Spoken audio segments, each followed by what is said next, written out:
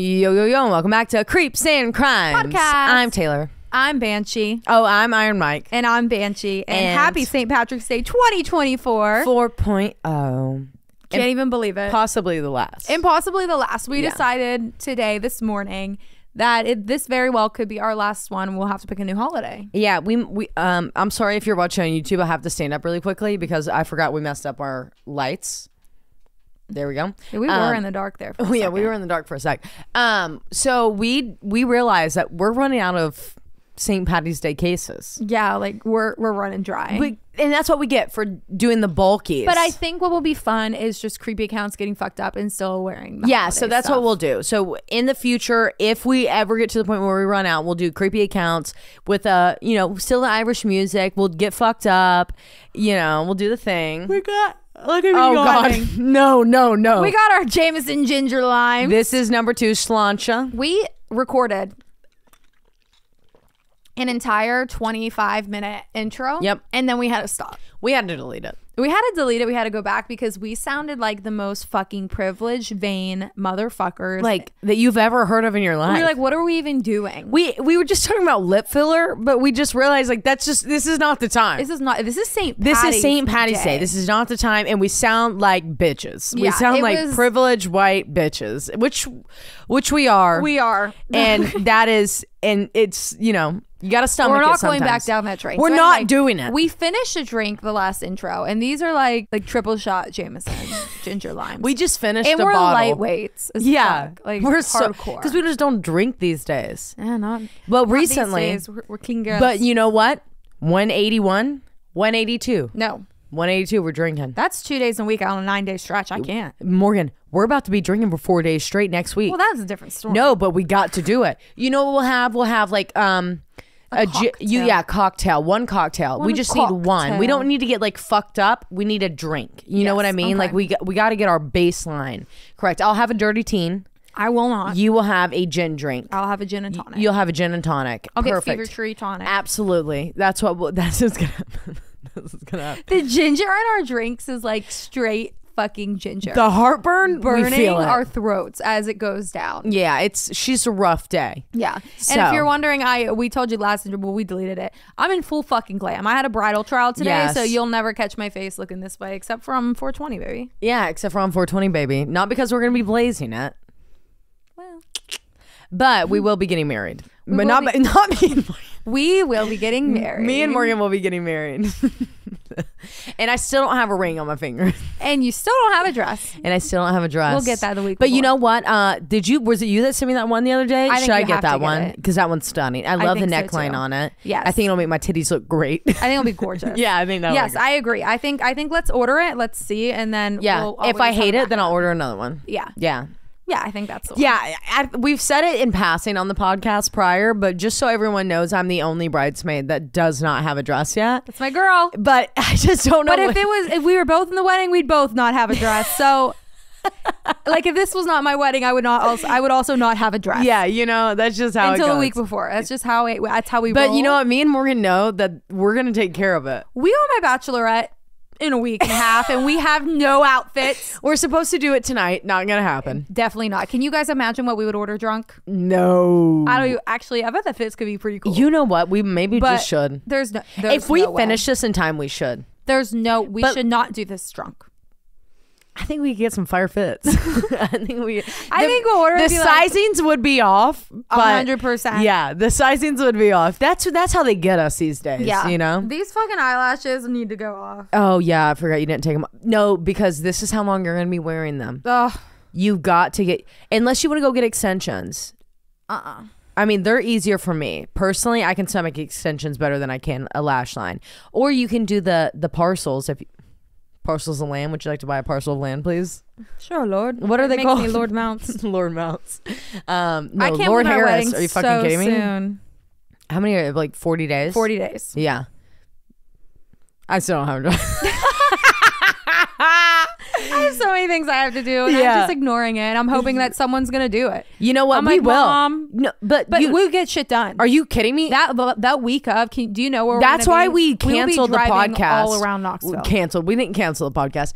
podcast ends. The podcast is going to be like all the recordings and everything that's going to be needed to be done is going to be done a week and a half prior. Well, actually, it's technically 2 weeks, but like me editing is going to be a week and a half prior. And my goal is to have, and listen, I don't want to fucking hear about it if you hear a breath or something. We'll do the 5-minute intros, okay? I'll let you have that. We'll do the 5-minute intros because honest to God, we're going to run out of shit to say because we're going to be doing so many back-to-back recordings. Yeah. That's fine. But like, there's going to be a lot that are not going to end up being edited because my priority, the week and a half out, is going to be the wedding. Just so we're all clear here. I love that for me. See, this is why I'm not stressing. Yeah. Because I have Taylor that will do it for me. I will literally do it. She'll want to kill me, but I'll be like, I love you so much. No, because I won't want to kill you. How's your speech coming? It's done. I wrote it like 3 months ago, and I just keep going back and editing with like things that we experience and things that go on. Can you read a little snippet to me right now? Do you want me to give you the intro? Yes. Okay, here's how I'm going to start it off, okay? I'm going to say, hey, everybody. Thanks so much for coming out. Da-da-da-da. You know, that little, the basic opening. And then I'm going to introduce myself. I'm going to say, hey, everybody. My name's Taylor. If you don't know who I am, this might help a little bit. Yo, yo, yo, and welcome back. To Creeps and Crimes. Podcast. You have to say that all the way. Well, that's why I podcast. Do you not remember me asking if I could get the MC's number so I could text and see if I could get a second mic? That's for you, bitch. Not a whole live show that at the one's wedding. For you. Yeah, that's all you can have. Oh, what about the ending? Maybe a week closer. Give me the ending. Well, I wrote the one with you. Actually, in the car, we were talking, and I wrote it that night when I went up to the hotel room after we were hanging out in Washington, PA. Oh, you were in your feels. Huh? I fixed one piece of it that needed to be fixed because I have an entire section for Aaron. Like, I'm not just only giving I don't a even want to speech know for what you. you have to say to Aaron. No, Aaron's is really, really sweet. Like, it is truly, like, really kind. What I gave him, of course, I had to give him a fucking hard time. She just wants Aaron's mom to love on her. I mean, obviously, moms are like literally my favorite thing to have obsessed with me. But you know, the piece I have for Aaron is. I said it to you so I could say it on the podcast, was like, I couldn't imagine another best friend for my husband and husband for my best friend.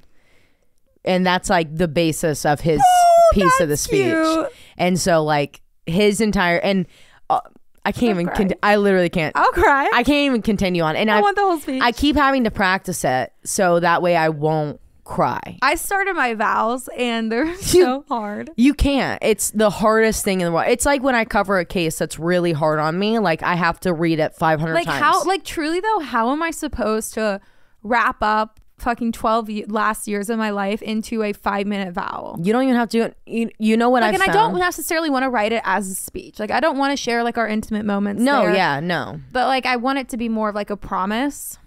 Yeah. Fuck you, Mila. We're in our feels. Logan. Okay. But it's just like I want it to be more of a promise, but at the same time I'm like, well, I'll send you this one account that I found. And I've been hiding it from you because I got a quote from this for you. I could read all the TikTok. No.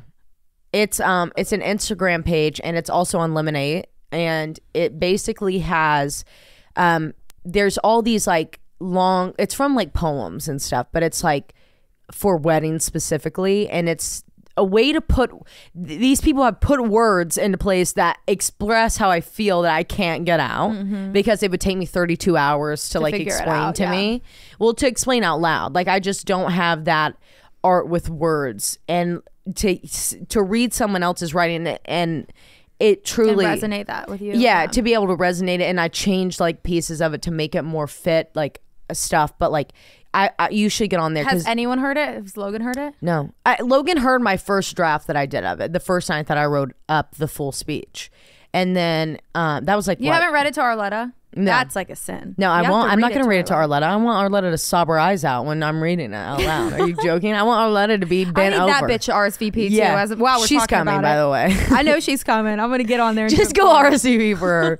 I think she's waiting to hear about Zachary. I'm so excited to I'm see very her. excited. Yeah. I could cry. Me and her, when you're on your honeymoon, me and Arletta are on a honeymoon. Are you guys going somewhere? We're going to go to all of the thrift stores, antique markets, warehouses. Yeah, we're going to stay for a week, and we're gonna go. You live here. Well, we're gonna stay here. The first few days we're gonna do some stuff in my garden, and then me and her are gonna go down, and then we're gonna go to like the coast, the East Coast, and we're just gonna go up and down, and we're gonna like get Airbnbs a day out. Like we'll figure it out. Perfect. Yeah, that sounds so fun. And then but our main point is we're going to thrift stores and antique markets. And we're gonna go get like little pieces. That's all. We both need little pieces for our houses. Oh, that's what we're doing. I wish I was doing that. I know. I wish you were here to go. But instead, I'll be laying out on a beach, getting pregnant. Too far. Maybe. Don't. Not the time. We're still trying to go on a live show. Yeah, we still want that live show. Yeah. Anyway. Once we do our first live show, I'll get pregnant immediately. I don't give a fuck. After that, I'm down. I want to be able to get. You guys want to see Minnie Morgan and Taylor's and give us a 10,000. Give us 10,000 followers right now. Right You'll now. See them. I'm talking about on Instagram. on Instagram and on the podcast and on TikTok we're here. Y'all see me back on TikTok and on TikTok. Y'all see me over there on the TikTok she's back on the TikTok. I've been back on the TikTok. Go follow me if you haven't already. It's Taylor Jane 98. Please God. Fuck. And just go give a comment that's not this bitch named Meg. No, Meg is so annoying. Meg wants to fight me. This is Meg. If I'm like, oh, I go to Hot Works in Knoxville. No, you don't go to Hot Works in Knoxville. You go to Hot Works in Cedar Bluff. Like, not in Knoxville. That is not Knoxville. That is Cedar Bluff. That did not happen in Knoxville. That happened in Cedar Bluff. Relax. I'd be like, oh relax. Okay. That's Meg. Yeah. Relax. I haven't even told them this story. But anyways, this is St. Patty's Day 4.0. We're skirting in with these stories. Yeah, we really are. These are we really were scraping the bottom of the barrel of like what is like basic knowledge of like Irish lore and like trying to find cases that are old enough that we can talk about them when we are drunk, but also like not be obviously disrespectful because we never would. Yes, and also while on the disrespect note, I'm gonna mispronounce 15 different names today. I looked up pronunciations. I tried my fucking hardest. I pulled up Gaelic, Celtic, like everything that you can imagine. We tried. We've written them out. We've written them out, and I'm sure we're still gonna butcher them. But you guys, just so let's make it all clear right now. Let's just clear the slate. Let's talk about it. Ireland. We fucking love you. We love you. We mean no disrespect. Everything that we do is in the kindest, most like obsessed way possible with being obsessed with wanting to learn more about this culture and just how beautiful it is. And we talk about it all the time. This is truly like from a place of love, and everything that we do, if we are disrespectful in any way, we trust that Laura will give us a call.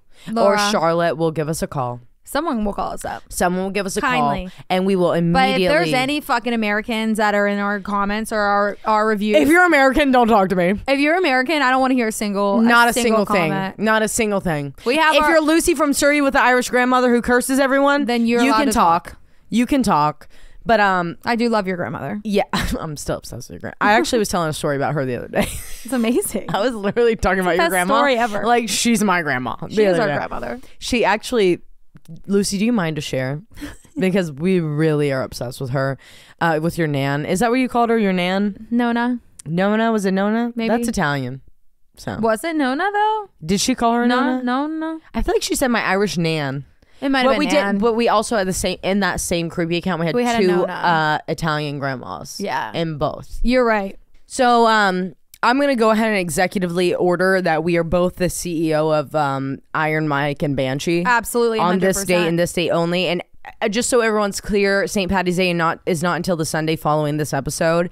But we're a week early. Yeah, we're a week early. And normally we do a bonus episode when it's not on the day, but we couldn't this year because of wedding. And we just want to make sure that you guys get episodes every Thursday. That's our priority here. Number one. So you're welcome. You're welcome. And I want to thank everyone that went and gave us a rating and review. You got us back to a 4.8. You got us back to a 4.8. And I mean, on Spotify, we're like 1.4 thousand now. On Apple, we're 1.2. And on Spotify, I think we're at a 1.8. On Apple, we're at a 1.8. I still can't get access to Spotify, but we'll have to work that out. Yeah, we got to figure that out. Yeah, because I like it drives me nuts. There's an app. Shut up. Apparently there's an app. And it just meant the whole world to me. And I just can't thank you guys enough because it really helped me out a lot today. So go leave a like and review right now. So if you haven't already, I'm going to make you feel bad because you're making me depressed. I'm just joking. That's not on you. That's on me. Okay. Yeah, that's always a good let's feeling. do a slancha chug. Okay. How long? 5. Slancha. Slancha.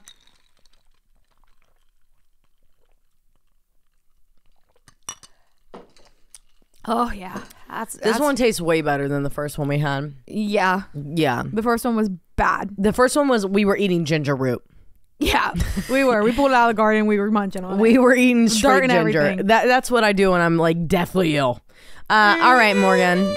If you're driving, throw that shit on cruise control. If you got a glass of Jameson ginger and lime, pour that shit up. And let's get creepy.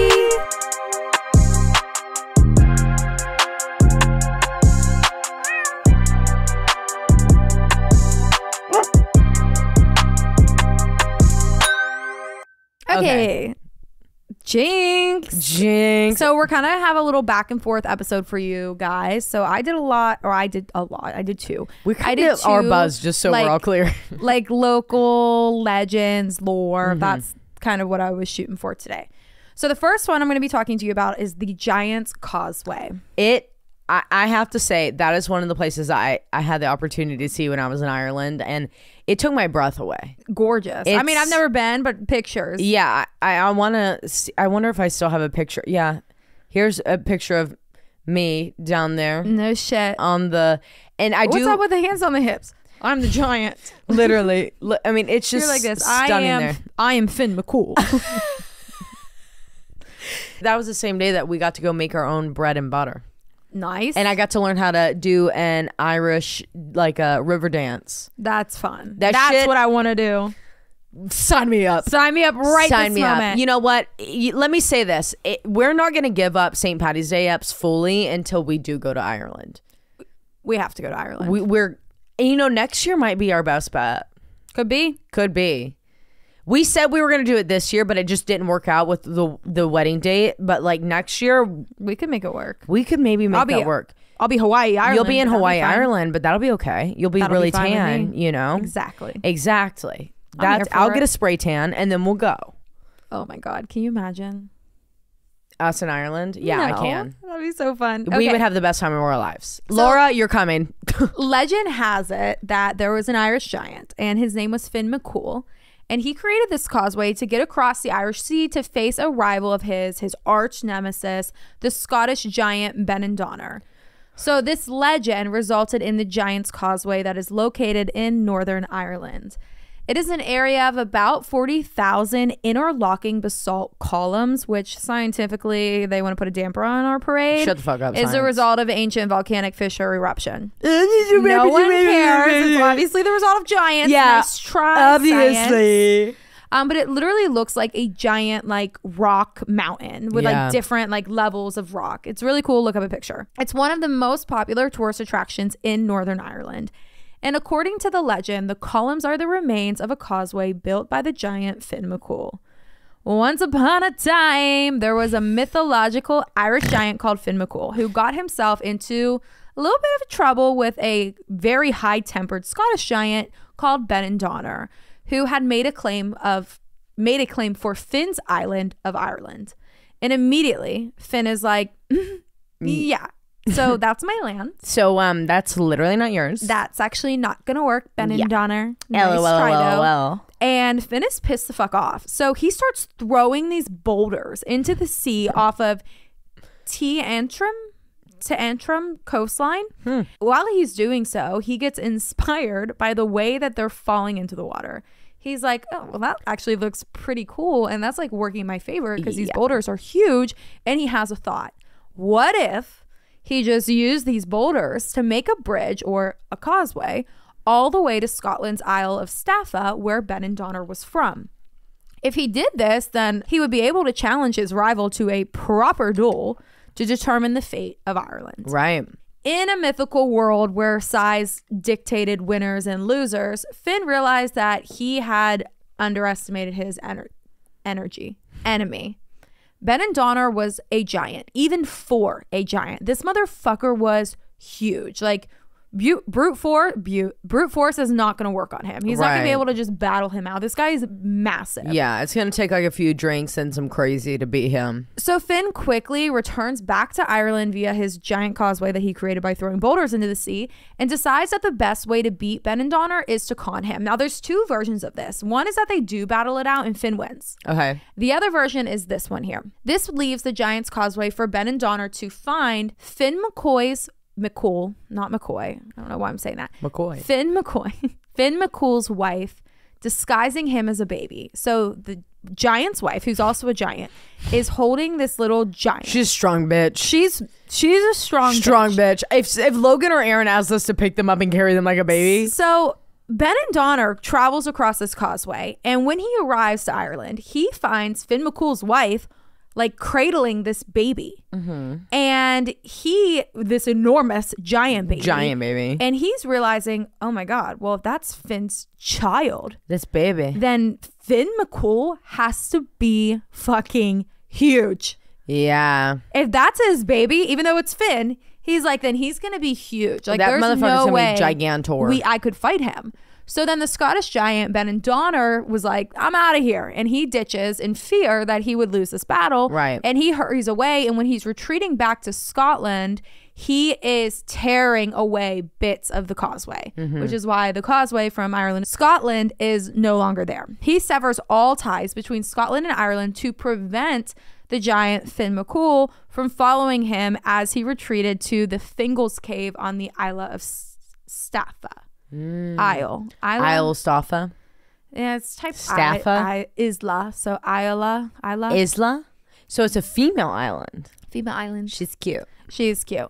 But what's really cool is that on the other side, people over there will be like, that is not what that means. Yeah, that's not what it means. But it's just an age in me. I'm like, girl. Yeah, that's girl. But what's really cool is that on the other side of the ocean, on the Isla of Staffa, Fingal's Cave has a very similar geology and appearance to the Giant's Causeway in Northern Ireland. Same like geographic structure of the columns. Granted, it's not on the ocean bend. This one's like in the cave, but you can see it. I wonder if like they've done like testing on the rocks and stuff. Well, they say it's volcanic. It's a big eruption. Let's say that like Pangea. Right. You know. Have you ever covered like Pangea? No, because Pangea confuses me. So leading people to believe that this legend and myth was really no longer a legend and myth. This was real. This is should happen. How it was created, which was the birth of the Giant's Causeway, which ultimately is a really cool story, but it's not the only one. There is actually a legend that the causeway was created out of love. So this is a lesser known story, and it was told by causeway guides back in the 1700s, early 1800s, of Finn building the causeway for love rather than battle. I love that. And this all stems from a poem that was found in a library in Norway by Eva Hove, who recounted the tale that was told back then. It was written in 1830 by Mary Ann, and the poem gives a version of events that were told by the Causeway Guides. So I'm going to read you the poem. It says, Finn had fallen in love with a Scottish maiden. Sad that he couldn't reach her, he walked along the shore, skimming stones out across the sea. Seeing the splash that they made, Finn suddenly hit upon a plan. He would build a causeway in order to see his love. Finn labored all day and made good progress in his task, extending the causeway nearly halfway across the sea. Tired, he went home to rest, but confident that he would finish the job the next day. Sadly, his grandmother had other ideas. Afraid of losing him forever to Scotland, she used her magic to call up an enormous storm. Oh no. That bitch. Grandma. Grandma. Grandma. Sit You're down. not even a boy mom. The waves and wind lashed the partly built causeway and the rocks were torn apart.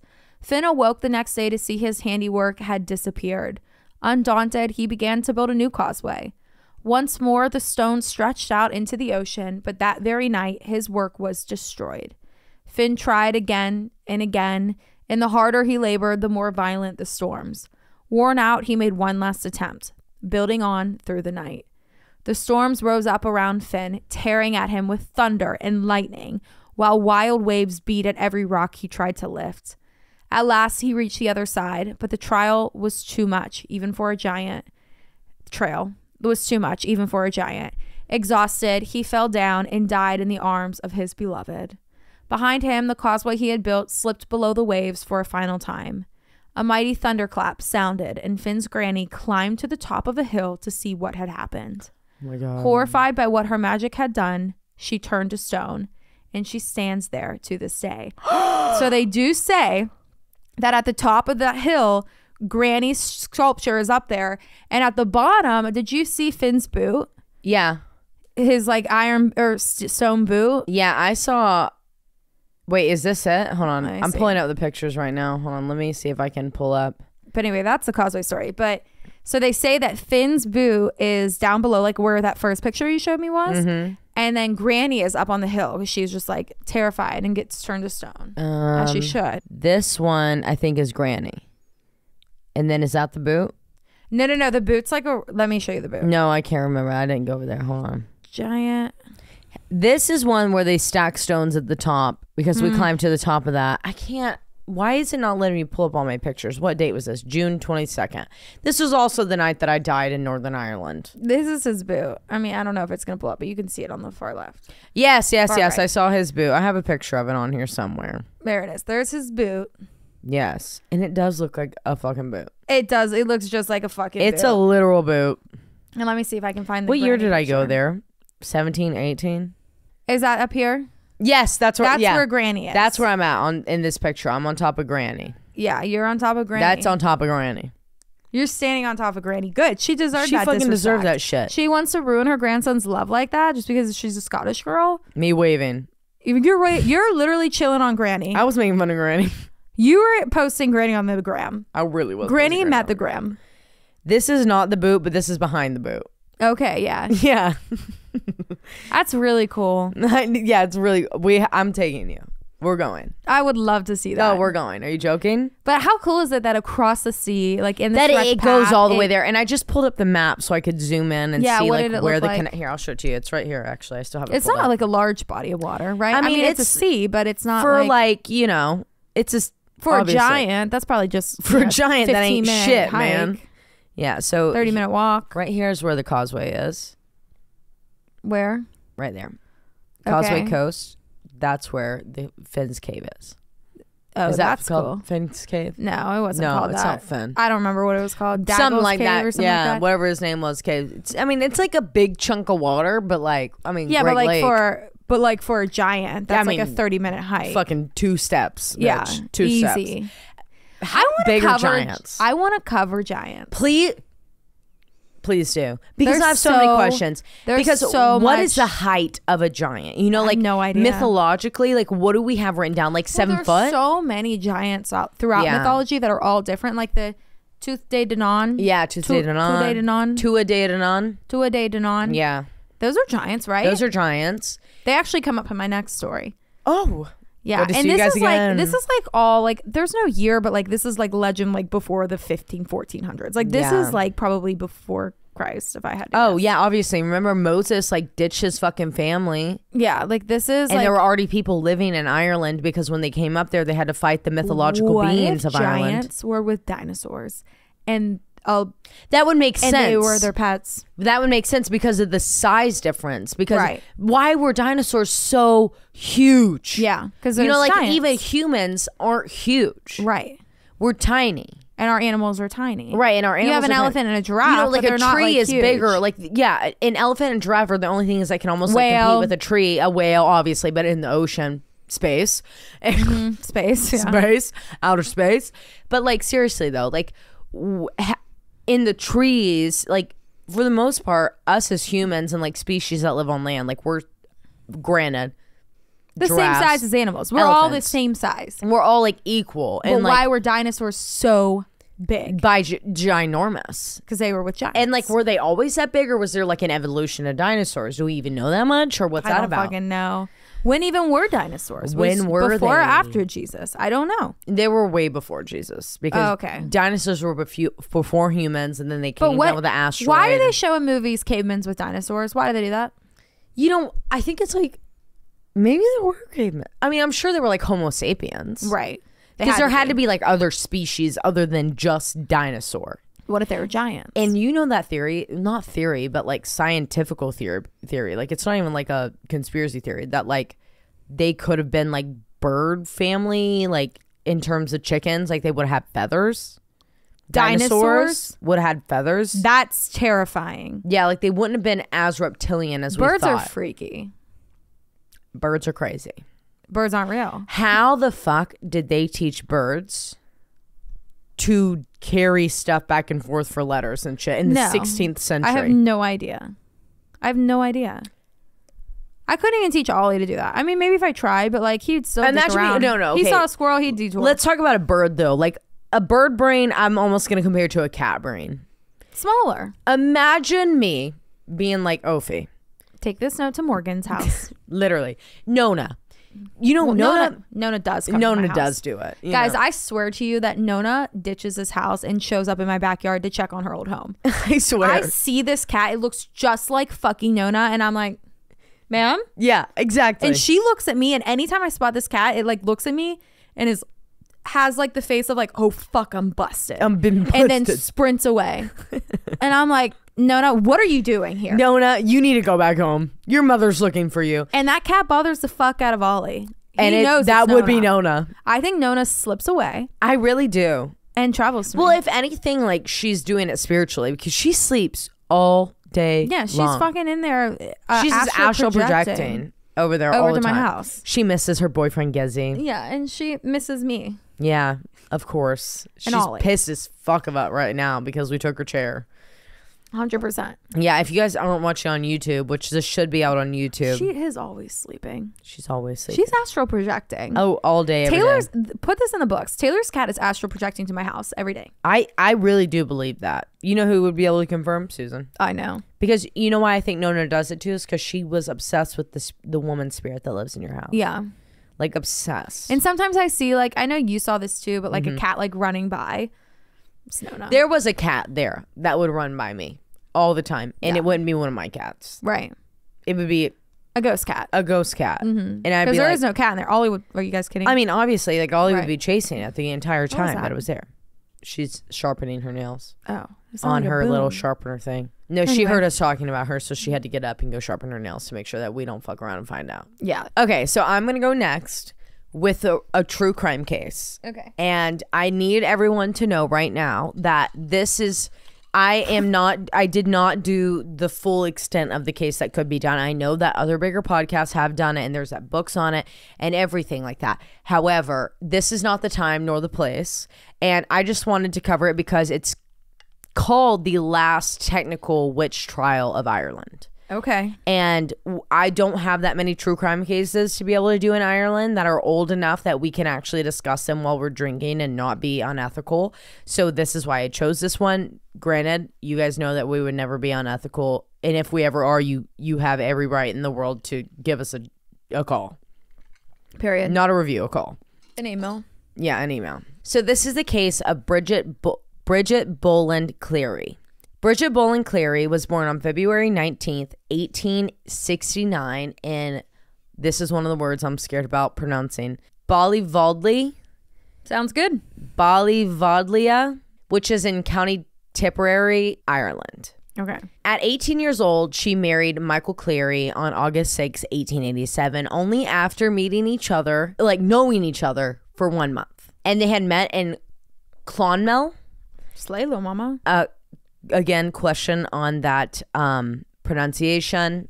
I apologize. Now, that's where she was working at the time as a dressmaker's apprentice, and Michael was working as a cooper, which is someone who specializes.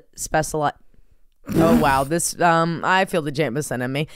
Specializes in making wooden barrels, baskets, etc. And not long after their wedding, Bridget returned to her parents' home where she was raised in Ballyval. Wherever. You know, where I was in County Tipperary. And Michael had to stay in Clonmel because he had to work in order to save up for them to have a life together. And he was making great money there. Now, during this time that they spent apart, Bridget kind of really like got in touch with her badass independent woman energy. Like she was really fucking feeling herself. She kept to her like her own flock of chickens and she managed those motherfuckers and sold their eggs for money, which was unheard of for a woman to do at this time. Good for Bridget her. saved up all of her money and she purchased a Singer sewing machine, which was at that time literally state of the fucking art. Like a woman making her own money, and buying it with her own money, which immediately 100%. She truly wanted to become like her own and be an independent dressmaker and all that sort. Did you hear that? I did. It fell. Okay. I watched it. Did it fall a bit or just like a okay, drop. good deal. So yeah, she just like wanted to become like an independent dress and hat maker, and that was her shit. So she just like hustled her ass off so that she could get enough money to buy a Singer. She was a professional, hardworking woman that really could hold her own. After establishing herself in her village, she unfortunately faced that her mother had passed away. And at this point, Michael had moved from Clonmel to County Tipperary, where she was living in the place that starts with a B that I'm afraid to pronounce again, to help Bridget care for her elderly father, Patrick, in the Boland family cottage.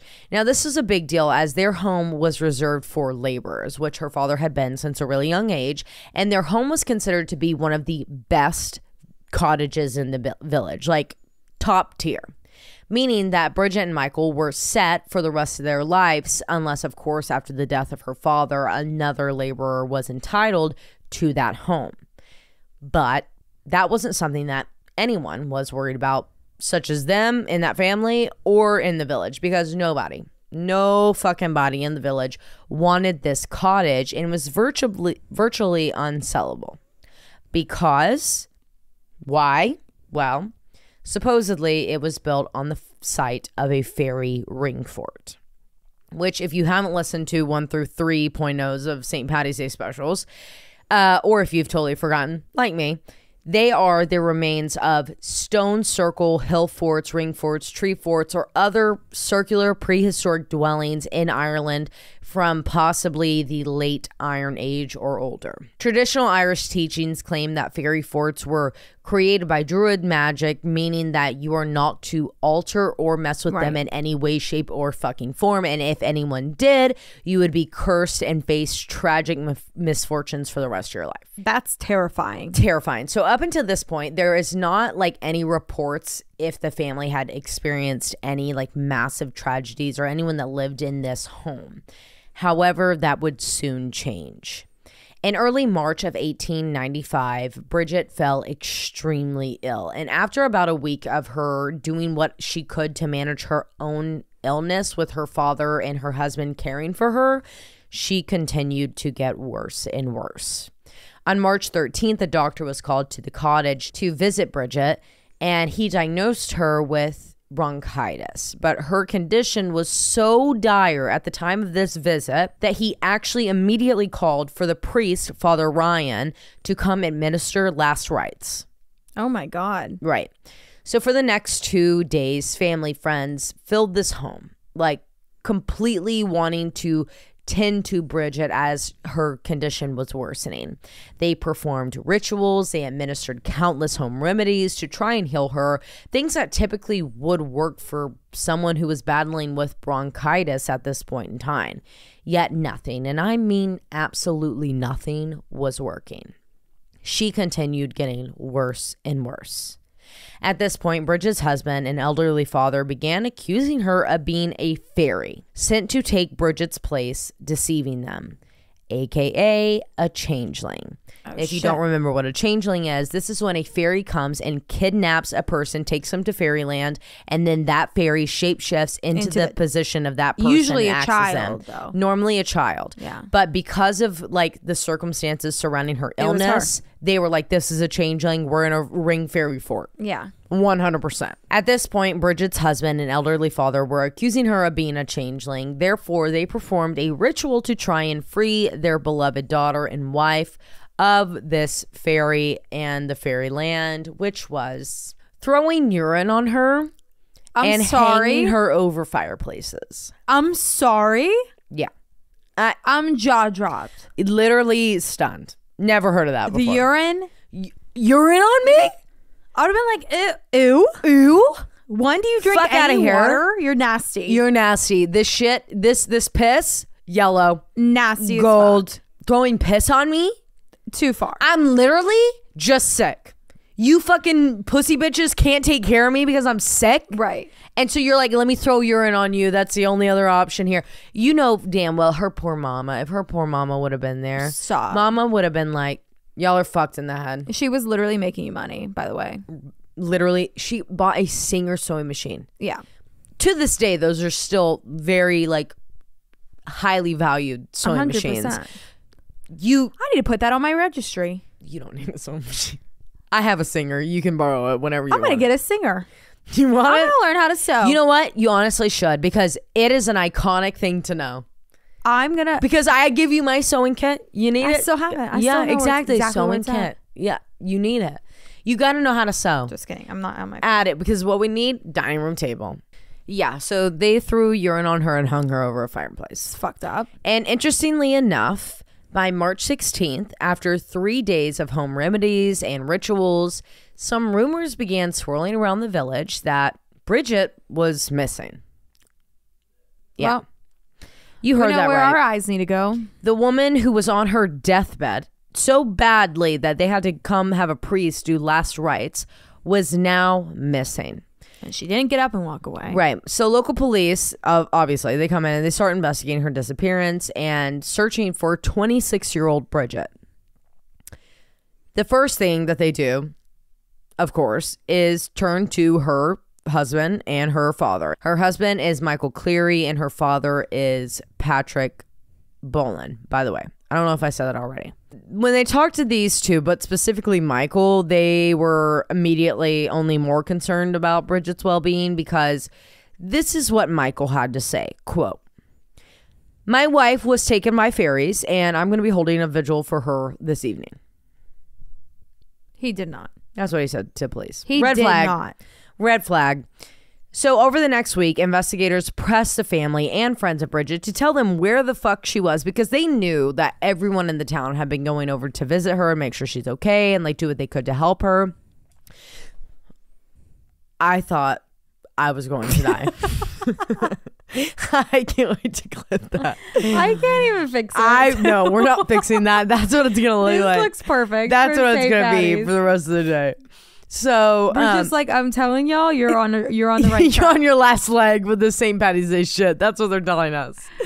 So, by the way, if you haven't already, it's Thursday, and this past Sunday, you got to change your clocks. All right, We're hired. It is currently Sunday with daylight savings, and we have no idea what time it is or where we're at. No idea. Yeah, It feels like midnight. It feels like it's 2 in the Is morning. it still sunny out? Oh no, it's dark. Is it dark? Yeah. But it's 8. Yeah, I thought it was supposed to be light at 8. I bet in a few months it will be. Who wants to wait a few months? By May it'll be Hopefully by April. Oh. No, actually, no. I want it dark. Yeah, you Don't want look dark. at me. No one look at us more on the dance floor. Don't look at me on the dance floor. I'm fine with it getting dark at 8. Me too. Okay, so where were we at? Okay, so over the next week, investigators pressed the family, friends, neighbors of Bridget to tell them where she was and or what happened and or what had Michael done. Mm-hmm. And each of them gave witness statements and all of the information that they could.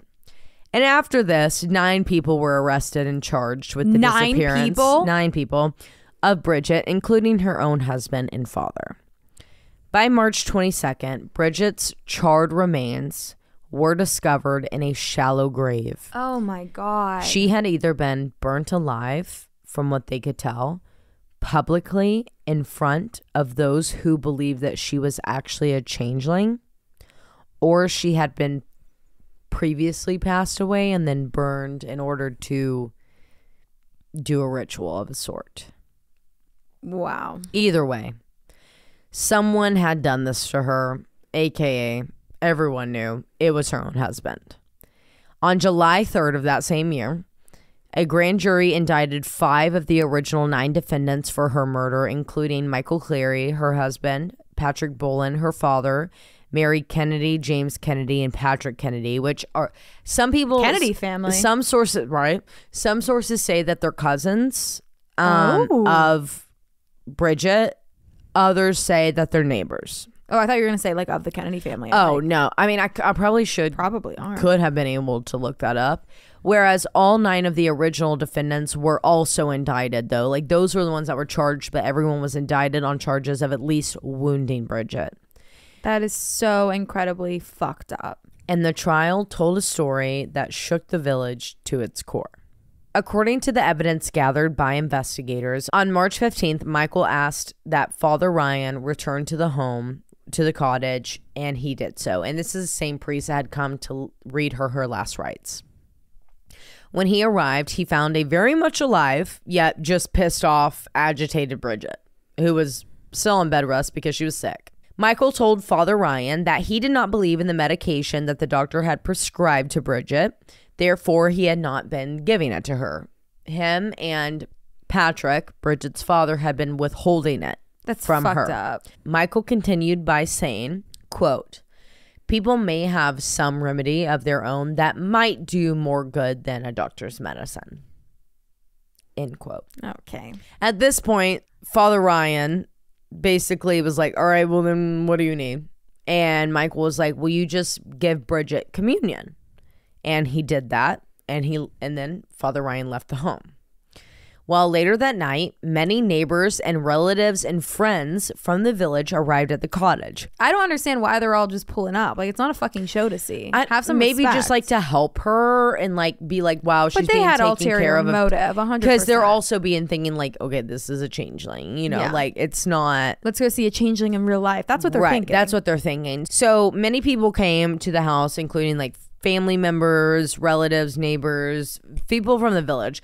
Arrived at the cottage, and during this gathering it seemed as if like an argument ensued with many people, but mainly it was between Michael and Bridget discussing fairy mythology and accusing her of being a changeling. So Bridget gets fed the fuck up with not only her husband but her dad and everybody else accusing her of being a changeling instead of being actually sick and could be remedied by prescription medication that they're withholding from her. Because they believe it don't work. Exactly. They keep being like, you're a fan. They're doctors. You're a fucking fairy changeling bitch. So twisted. She says to her husband, and this is a quote, and it's so fucking iconic. I love this already. The only person, quote, the only person who had gone off to live with the fairies is your mom. That's what she says to her husband. Not a your mom joke. Not your mom joke. In 1800s. But what if his mom really did? Go to live off with the fairies. Whoa. I mean, Bridget came out of the fucking She created your mom joke. She did. And Bridget basically was being like, go fuck yourself. But I think she was being serious also. Yeah, I think 100%. Like, if you're worried about anybody going off to live with the fucking fairies, your mom. Your mom. Your mom. Yo mama. Her. Truly. Now, this is where it gets really awful, and I do want to give you a trigger warning because his mom must have gone ahead and lived with the fairies, and he must have too. Oh. Because this motherfucker flies off the handle and does some crazy live with the fairies. So that shit. Triggered him. He gets angry, and he starts trying to force feed her by throwing her physically on the ground out of her bed in front of the kitchen fireplace and like holding her as close as he could to it, threatening her with a burning piece of wood. Now, during this struggle where she's fighting back with her own husband in front of a crowd of people in her cottage and her own father. And no one's stopping him. They're like, oh, she's a changeling. That is so fucked up. He's an abuser. He's an abuser, yeah. In the struggle, Bridget's undergarments or like her gown that she, like her, 1800s underwear catches on fire. And instead of trying to help her put out the fire, Michael jumps up, he grabs a lamp, and he pours kerosene lamp oil on his wife.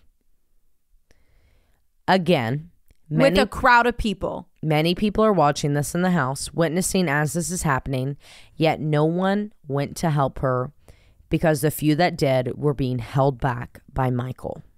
Oh my God. Who insisted that 100% this was not his wife, Bridget, who, by the way, he only knew for a fucking month before marrying her. So how do you even know her that well? It was a changeling. He rambled on, telling all of those who were witnessing Bridget burning to death and fighting for her life that his wife had been a changeling for at least an entire week at this point, and that his goal was not to mess with this changeling, but to go into the fairylands and find his wife. What the fuck? She was sick, honey. She just had bronchitis. She was fucking sick. She just had bronchitis. To prove to the jury in the trial that this was in fact the real Bridget and not a changeling, the prosecution, or whatever that would be called, there's no like exact term that I could find, especially for 1800s Ireland, but in the US we would understand it as the prosecution. The prosecution takes the jury to this warehouse where Bridget's body was being held prior to her being buried. And whatever it is that they saw, which I don't have exact details on, and I'm sure probably if I read the book, skeleton, not to be morbid. No, it was charred remains. Right. It wasn't like a skeleton. But like if it's a changeling, it would go back to its natural form. And they could see her face, though. And it was a human. And it was Bridget. Yeah. The prosecution took the jury to see her body, and whatever it was that they observed and saw proved to the jury that Bridget had suffered greatly prior to her death with extensive injuries on top of her burnings. These are the names of the people that are listed as being the defendants. John Dunn, or Dune, which is Dunne, Michael Kennedy, and William Kennedy were all convicted of wounding Bridget. Patrick Kennedy was sentenced to 5 years of penal servitude, which is manual labor, but like in a jail, so it's not like out in the sun or anything like that. Michael Kennedy was sentenced to 6 months of hard labor. James and William Kennedy were sentenced to 18 months of hard labor. Mary Kennedy was released due to her young age. She was apparently like a young girl. John Dunn, or Dune, was sentenced to 3 years of penal servitude. Bridget's father, Patrick Boland, elderly father, by the way, was sentenced to 6 months of hard labor, which is like in the fields, like in the sun, hardcore.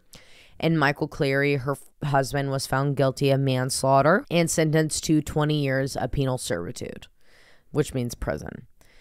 After serving 15 years in prison, though, he was released on April 28th, 1910, after which he immediately moved to Liverpool and then to Canada in July of that same year. Bridget's death has been popularly described as, quote, the last witch burned in Ireland, or as the subject as the last of the witchcraft trials.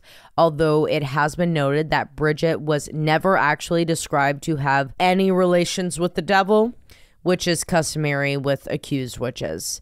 Instead, she was thought to have been replaced by a fairy or a changeling. Wow. H. O'Connell and P.G. Doyle in their 2006 article speculated that the murder may have actually been the result of Michael developing a brief psychotic disorder, which manifested into Capgras delusion, which basically means like a delusion that is specifically about a family member or a spouse, owing the stress to managing Bridget's illness. Like basically saying like the stress of her being ill and like potentially dying was so much on him that he kind of fell into a psychosis and like was in denial of the fact that she could possibly die from her illness. And this became a case of shared psychosis after he persuaded others, such as her father, the entire town, family members, neighbors, so on, that she had been replaced by a fairy, thus a changeling. And at this point, it would have become like a case of shared psychosis with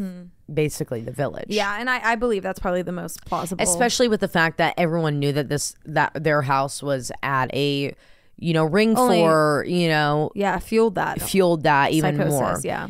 Now today, the way that Bridget Cleary is remembered is through a children's rhyme that is titled "Are You a Witch or Are You a Fairy?" and it's for jump roping. And it goes, "Are you a witch or are you a fairy, or are you the wife of Michael Cleary?" And that is the case of Bridget Cleary. Not a jump rope song. That's fucked up, Ireland. Why y'all gotta do that? Whoa. That has nothing to do with us. I need us to cover like Ring Around the Rosie and We need a children's rhymes. Children's rhymes. Next St. Patty's Day. That's if we can't find anything, that's what we should do. I want to do it right now. Like the dark, like on one of our episodes that we're stockpiling. Oh like my God! Wait, that's a great one. Rhymes. Do that one. Dark Histories. No, like I'm saying, both of us. Wait, together. that's a stunning one. Let's do Dark Histories. Y'all love like that one time rhymes. that we did Dark Histories. Yeah, we should do that 100%. Because we have. Sorry, we're just thinking out loud here, but we have a lot of like packed up pre-recordings because of the Bachelorette and then some other travel days. So that would be great. That would be great for us. And that we've been talking about doing that for the longest. Yeah.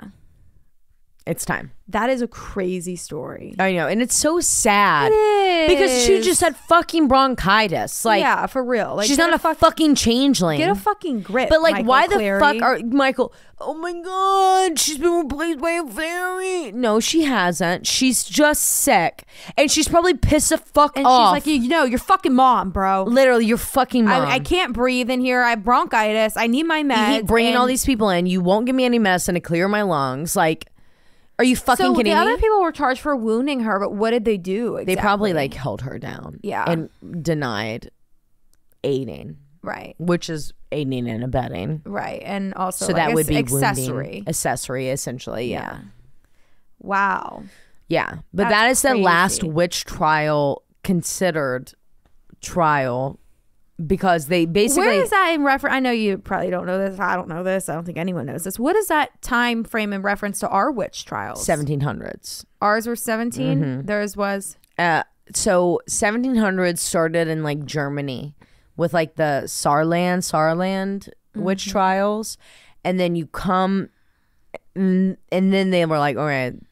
not everyone's witches. Goddamn, like let's chill. Like we need women on this planet. Take a Xanax and sit back. On this like planet. Smoke some weed and just fucking chill out. Yeah, exactly.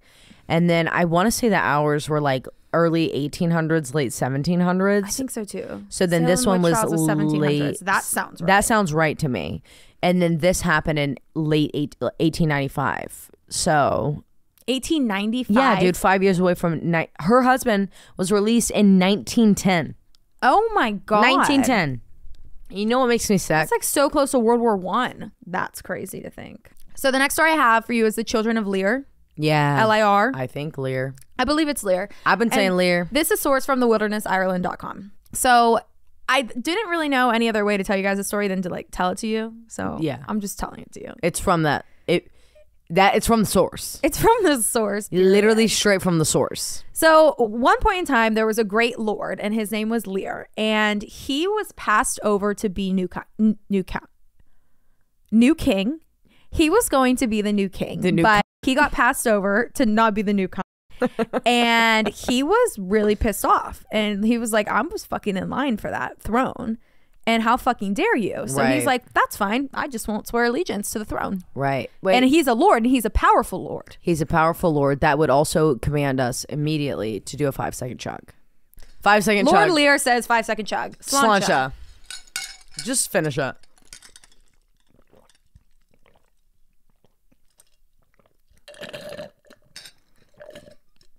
Mine was all water, to be honest. It is watery, but it's so cold. Whoa.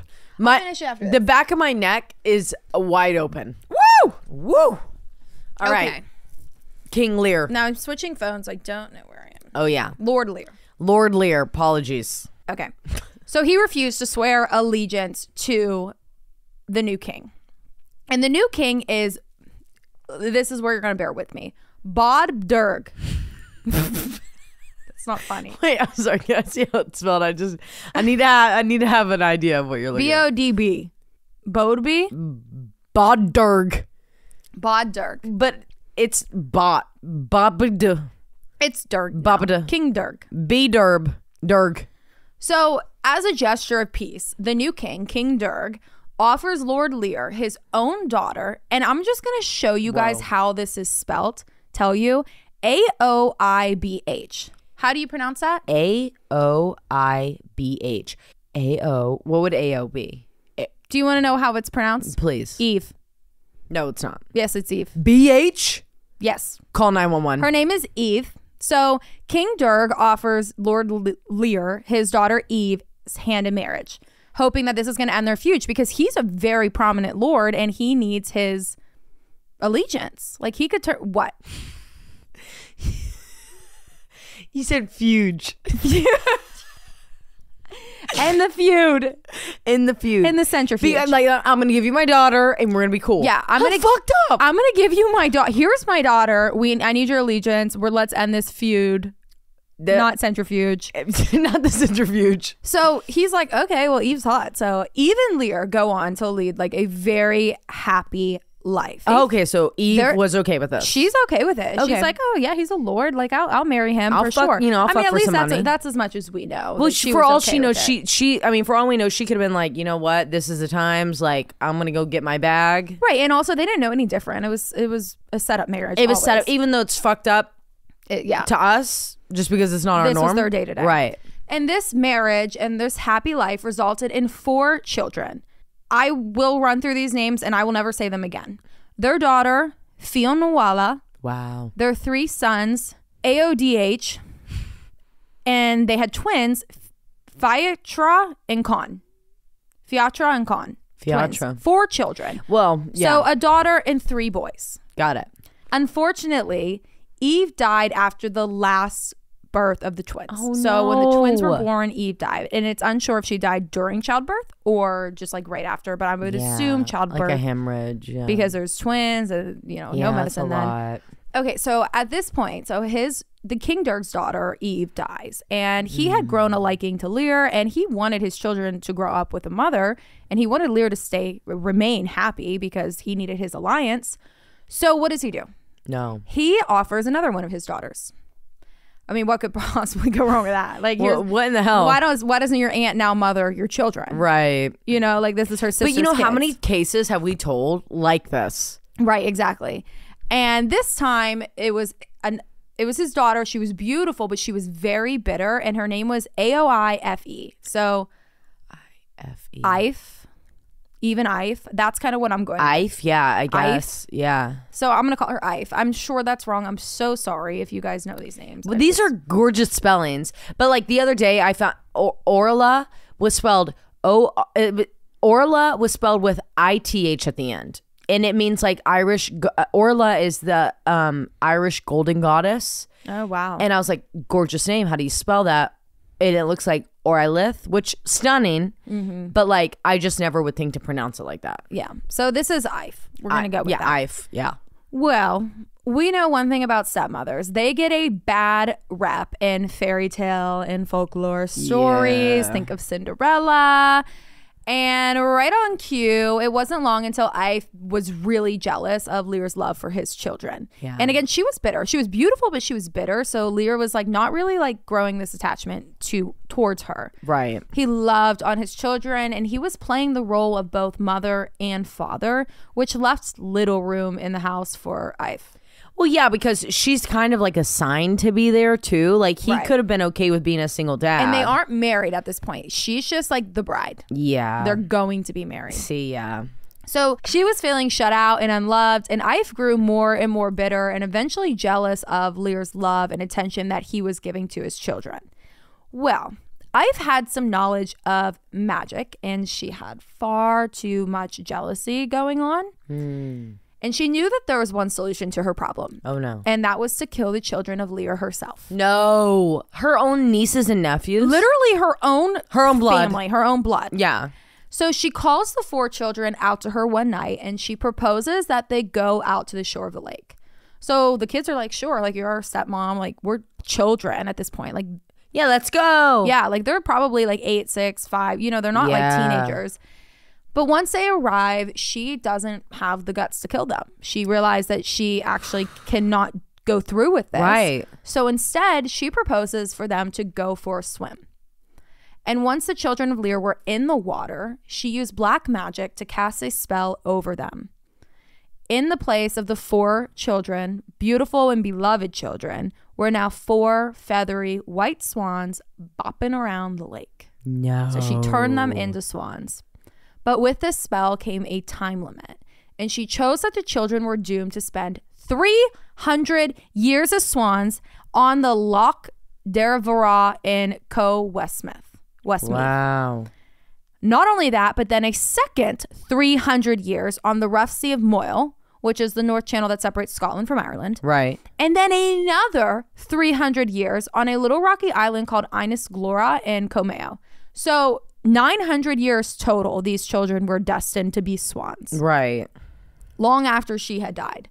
But she did have a heart. So while they were swans, she gave them the powers of speech, reason, and dignity. So now you have talking swans in the water. Great. That's going to go well for them. Yeah. But when she came back to her father's castle alone without the children that night, her father, King Durg, was really suspicious, but kind of like kept it to himself, like knowingly, like she came back without the children, but also like, I'm not going to cause anything because I already know they have a rocky relationship and I really value I know about her, opinion and our relationship.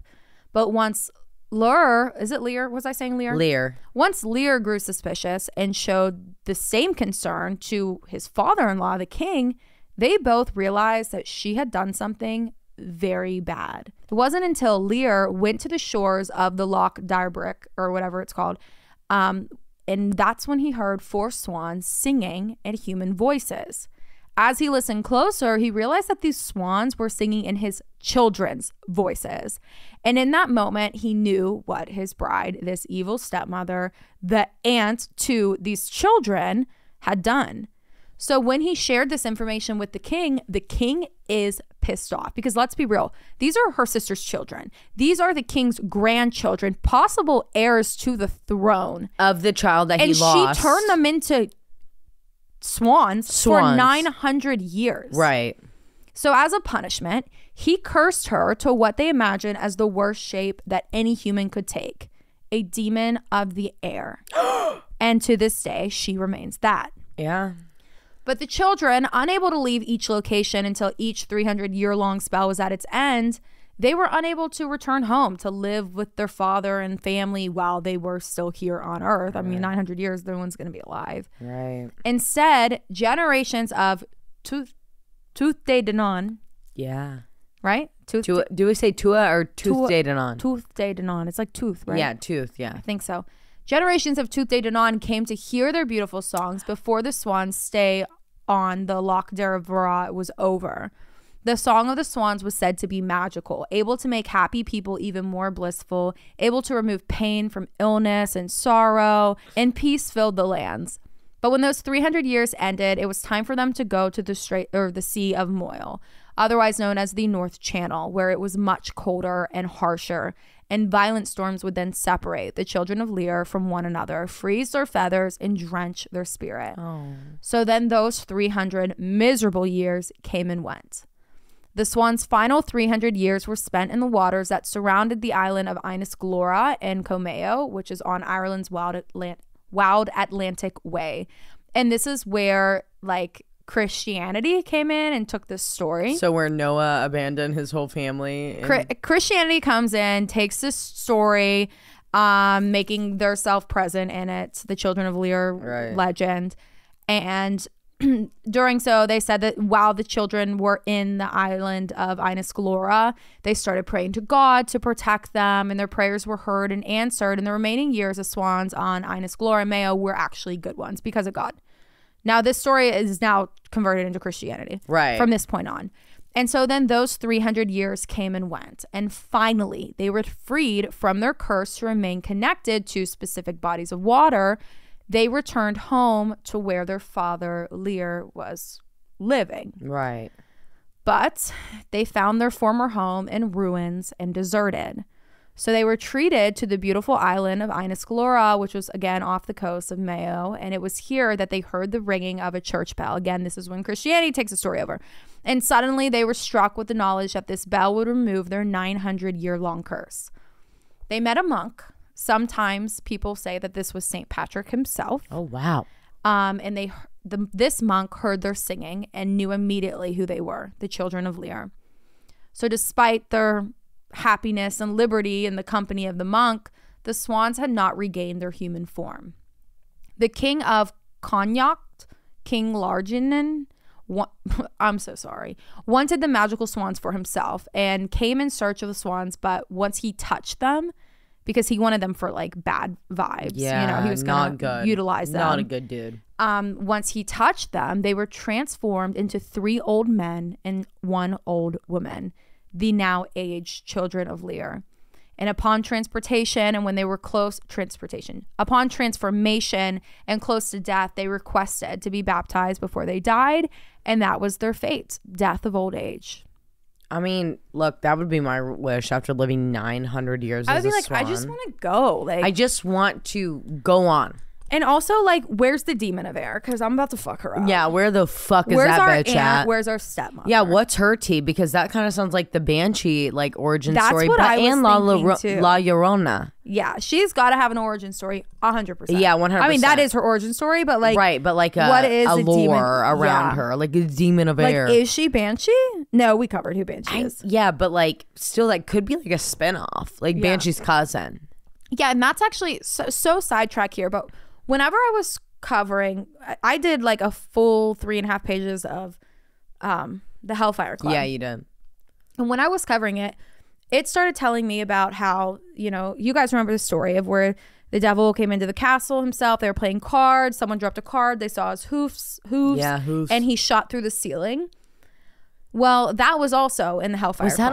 Was that on Patreon? I don't know what it was on, but I went and I found the notes for it. I searched it. It was on Patreon. And it was an entirely different story. It was about a castle. What? Yeah. We covered about a castle and a sheriff, and the sheriff was in on this, and it was not the Hellfire Club. How crazy is that? So, like, obviously, I mean, that just shows right there that legends get mixed. Yeah, because, like, the Hellfire Club, I remember covering Hellfire Club, I think with... when we did Stranger Things, right? Well, I also remember being like, this is like Hellfire Club, but not like Stranger Things Hellfire Club. Right. Like I remember talking about that. Did we record that on the couch? I think so. Because I remember Hoofs was on the old season 2 couch, like the daybed. Yeah. But I don't know. Yeah, so it just shows that like legends and lores like are split and like people will utilize like it just gets, in different like, situations thrown around. But so basically like the Hellfire Club, it was this guy, he built a hunting cabin above these ancient ruins, and after he died, like they said like the spirits were restless there, that one time a storm came through, blew off the roof, and so after he died, this guy, Robert Conley, or like something like that, something so familiar, he came in and he bought this old cabin and he used it as these like satanic meetings and rituals. Right. That is not, and then so they would leave a place for the devil, they would set a seat for him, and like that is not the story that we were talking about. No, that's not what we were talking about at all. That's and they were crazy. Like, in the one night the devil came, they were playing cards. I mean, maybe that is just the way the devil shows himself, like card nights at card games in like Las Vegas. That would make sense. Oh, fuck. I mean, think about that. That tracks. Because you know what's more like demonic to me is like okay, I'm saying this very flippantly, and I understand that like what I'm saying is not based on any sort of truth or anything, but like when I do tarot cards, like it's more of like an energetic situation for me, personally. It's reading energy. When I play cards, I'm playing for fucking blood. You know what I mean? Like, I'm playing for money. I'm playing for blood. Uno, that's a devil's game. It's literally a devil's game. Like, think about that. Like, cards and gambling and stuff. That's why, like, Tennessee, we don't have casinos and shit. Yeah, I wonder why. It's too much of the devil. It's a sin. Oh, really? Gambling is a sin? I mean, it's not the Bible doesn't say sin. Tennessee gamble. will get a casino in the next 5 years, 100%. I mean, they should. It's great money. No, they will, because they allow online betting now. Yeah, we just recently. Logan can't bet online still on sports games. That's crazy. Because he's a professional athlete. No, he's literally not. DraftKings, Barstool, no. Yeah, figure it out. Please, my God. That's crazy. Yeah. Yeah, but anyway, I think that because that came through, they're gonna build a casino here anytime, and they have one right at the tip top in Bristol. We have one like right over here in North Carolina too, like on the line. Yeah, ours is all but the Bristol one is literally, I mean, Bristol, Virginia, Bristol, Tennessee, same fucking city, just same different thing. Split states. Yeah, same thing. Yeah. So anyway, yeah, that's the Children of Lir. That one's good. Well, all right, guys. Okay, so we have one little surprise for you. So we were obsessed with our candied grapes. Yes. So we ordered a St. Patty's Day batch, and we have. Should we do the pickle? Yeah, I think we should. We have a pickle. Okay, if you guys are like geeking out over this, because like I know This some can people be are an like, ASMR "Ugh." section. Yeah. So we have a pickle, a candied pickle, right? Yeah. And then we have pineapple and we have grapes. Yep. So we're gonna go get it, and we'll be right back. Yeah, we're gonna be right back. And then I was gonna do another case for you guys, but like, I think we're good.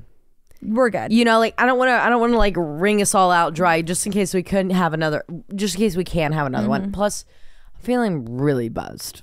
Yeah, so I we're need to take a drunk. sec. You need to chug yours. It's fucking water. It was too cold. It's just super cold water. Super cold. Super cold water. Jameson, ginger, and lime, as we do every single St. Pat's. That's enough. All right, BRB. We're going to start with, let's show us what they have. Pick that one up too. These are candied pickles, and this is also going to be on YouTube and TikTok and Reels. with a fruit roll-up wrap. I'm pretty sure. We're pretty sure. We can't tell for positive. This is pineapple and grapes, and it looks like we have some wrapped in cotton candy, some plain, and then some maybe In like crushed sugar? I'm not really sure. Maybe Warhead, maybe Jolly Rancher. From Taste Buds please. Knoxville by Taste Bud- Melissa. Taste Buds Knoxville by Melissa. We love her. Go get on her Facebook if you want to get some here locally. Okay. We're so excited. What first? I want to do a pineapple. Okay, first. give me a pineapple in my jar, in my plate. All right, ready? Yeah. 3, 2, 1. Oh.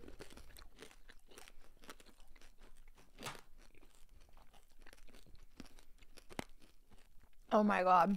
Oh.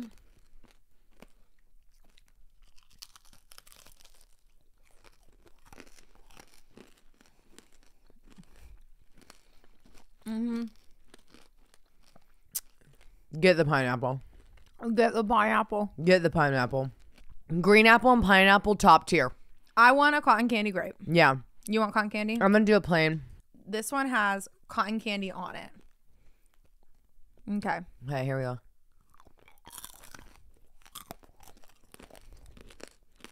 Oh my god.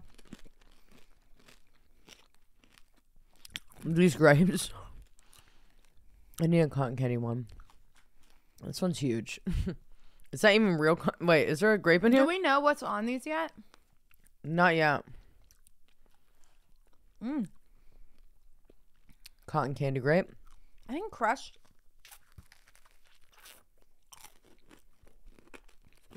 I can't tell what it is. I mean, I guess it looks like crushed Jolly Rancher, but it tastes so powdery that I want to say it's almost...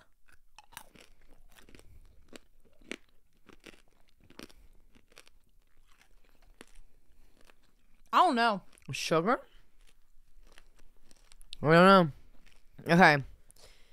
Okay. I'm scared for these. I'm scared as well. Here. These are the pickles. No way. I don't know how we're about to do this. I'm going to break a tooth on this. I mean, this thing is huge. 3. Cheers. Slancha. Slancha! Mine's frozen. Morgan. Mine's frozen. Here, eat this one. You're going to be obsessed.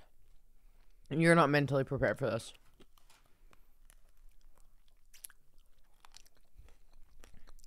Oh, wow. My God. I never in a million years thought I'd like that. Me either.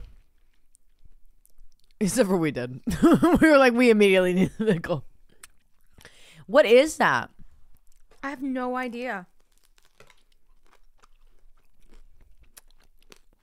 They're so big. I love pickles. The pineapple's the best. For sure. Top tier. Oh, yeah. And she made it all green for us. We know St. Patty's is our favorite. Let me tell you something.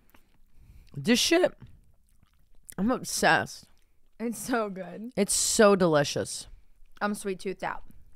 But I will be snacking. It's her favorite part. Immediate ASMR. It's your besties. Tay and Morgan. That one was super sour. Sour. That's what I think. If we next time we get these, we have to do a warhead. Like we need like sour punch in it. Yeah. That would be so Everyone's good. so over these fucking taste tests and ASMRs. We can't stop. Can't stop, won't stop. And we won't stop. No, we won't. We really can't. Because this shit's too good. Taste Buds by Melissa in Knoxville. If you guys want to try in your local, join her Facebook group right now. I don't think she ships. I don't believe so. I do know that y'all sold her out, so Literally. that was good. That made me feel good. That made us feel real good. That made me feel really special. All right, everybody. Well, thanks so much for joining us for this episode of St. Patty's Day 4.0. Possibly our last. Not like, obviously, we're still We're gonna dramatic. You fucking. We're being so dramatic. What are you talking about? It came at a really bad time this year. It came where it comes every year. It's just. I feel like we should record this close. Yeah, I think so too. Maybe it's just because we get to see ourselves. We like that because we're vain. We're vain bitches. We're vain. I hope you guys enjoyed this St. Patty's Day episode. Next week will be a regular episode of Groups and Crimes. Maybe not. Maybe Dark History of Children's Rhymes. Yeah. I think we should save that for right before the wedding. Okay. Because I'm disappointed. I was hoping it was this week. Not yet. Not yet. We got 40 days. 40 days. Love you guys. Love you guys. Thanks so much for joining us. Slancha, hope you guys had a great time. If you guys have any Irish lore stories that we haven't covered yet, you should let us know. Be safe out there. Let us know. And if you haven't already, send in that April Creepy account we for have psychotic dreams. So many. A million of you guys have sent in dreams, but we don't have the follow-ups that we've been searching for, which were the stories for another time. Yes. Bring them back. Bring them back. Bring them back. Bring them back. Bring them back. Bring them back. All right, guys. I hope you guys enjoyed this. I can't look at myself when I record. Bring it back. Bring it back. Bring it back. Bring it back. Bring it back. Bring it back. Bring it back. Okay. We're done. Love you. Bye. Love you. Goodbye.